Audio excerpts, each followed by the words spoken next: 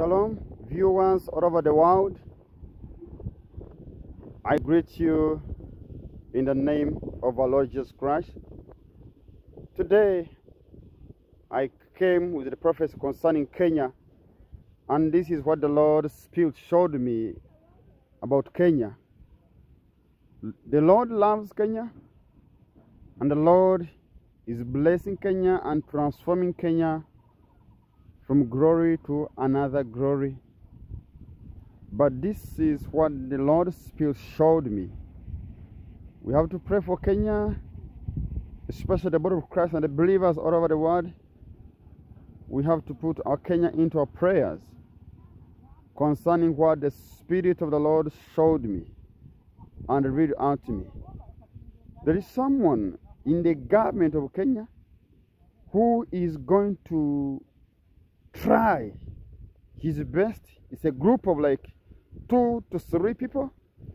They're going to try their best. The reason why I'm using this word try is because what they're going to try cannot be done.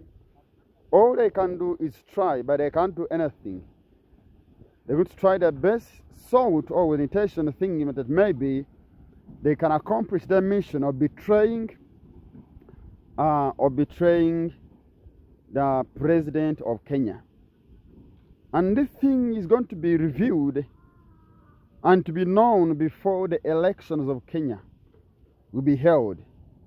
And I saw this big man in the government of Kenya accompanied with like a group of 2 people. They all reviewed, and this gentleman will be likely even to lose his position in the government of Kenya, because the Lord is with the president of Kenya. The Lord is with the government of Kenya. Like I told you, those have been following us on our page. When I was prophesying about Kenya's elections before they were held, let's going to put Kenya in our prayers. Let's put the president of Kenya in our prayers, because the glory and the mercies of the Lord is upon his life. He will see. Please, whoever is going to come across this video, share it until it reaches whom it may be concerned. I mean the people of Kenya and even the government of Kenya. This is your brother, Prophet Nicholas from Uganda. I love you so much. Shalom. Peace of God be with you.